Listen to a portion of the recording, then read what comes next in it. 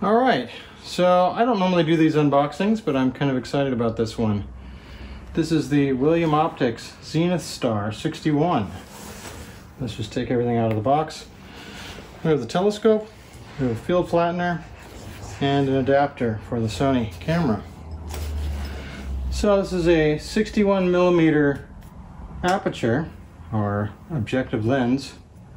So astronomy people talk about their telescopes in terms of the width of the objective lens, and the focal ratio is 5.9. Whereas regular photographers talk about things in terms of their zoom range, the entire focal length. So this 5.9 times 61mm, it's a 360mm lens as far as the zoom. So it's synthetic fluorite, it's a doublet, apochromatic.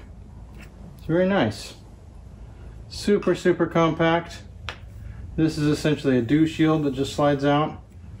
If you were a photographer, you'd call that a lens hood, but this is a telescope. Out of the box, it's made for just observing. So it has just a 1 1/4 inch opening for an eyepiece. But we're not into observing with our puny little eyeballs. We are into photography. So I take this off. And we attach this field flattener.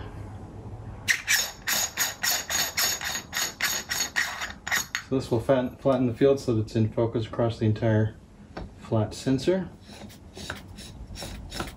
And I swear the William Optics machining is perfectly precise. I mean, this feels just one with the telescope. It's adjustable, so once you have a camera on it, you can rotate the camera. So, you know, once it's on a mount, you have control over just the right ascension and declination, but the orientation is just whatever it is. So this allows you to reorient the camera if you need to. And let's take this off also. And we can attach the camera adapter.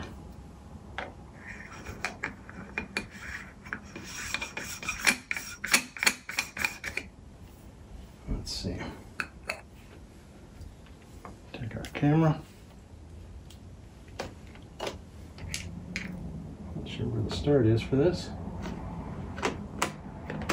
Oh, good guess. There we go. And there's the whole system. It's pretty nice.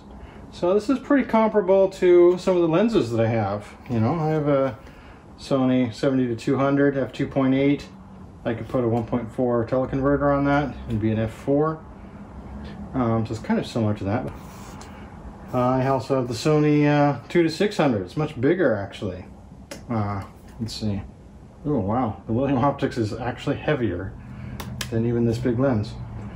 But super compact, totally travel friendly. I'm sure it will still work on the Skywatcher Star Adventure. That's the whole point of not getting a much bigger telescope.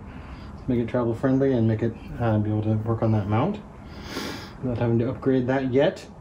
So why would I get a telescope when I already have lenses? I think the idea is just that this is more friendly to astrophotography. I'm going to want to get into using more filters, so I'm going to want a filter wheel or a filter drawer. There's no way to actually attach that in between a camera and a regular lens. I'm going to also want to get a mono camera and use that with this, and use some narrowband filters and use the RGB filters to get color images. And that's just something you can't really do with a normal camera lens.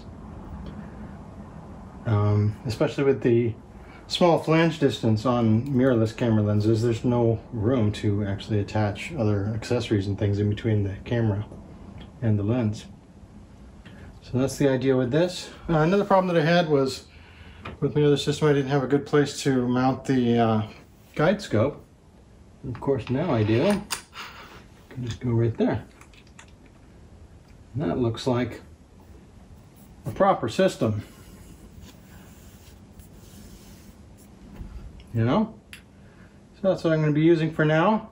Kind of using the Sony camera as a one-shot color, which sounds kind of funny for a regular photographer because obviously regular photos are just one-shot color.